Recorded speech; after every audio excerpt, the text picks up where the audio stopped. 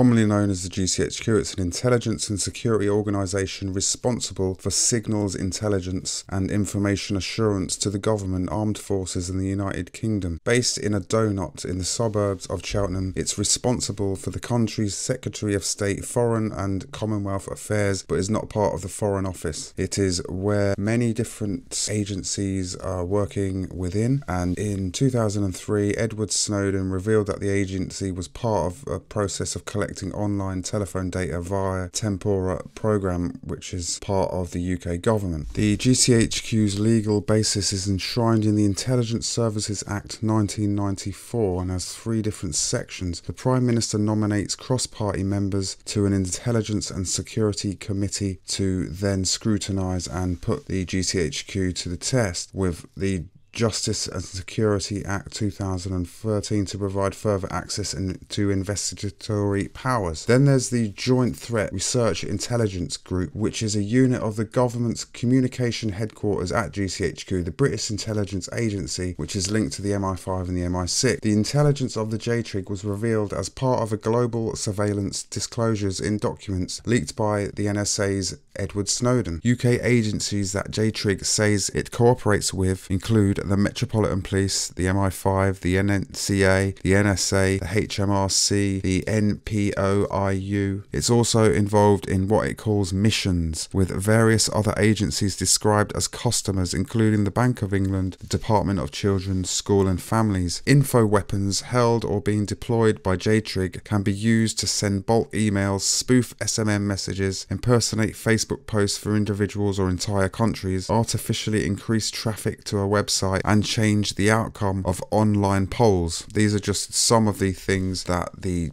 JTRIG and GCHQ have been involved in over the years.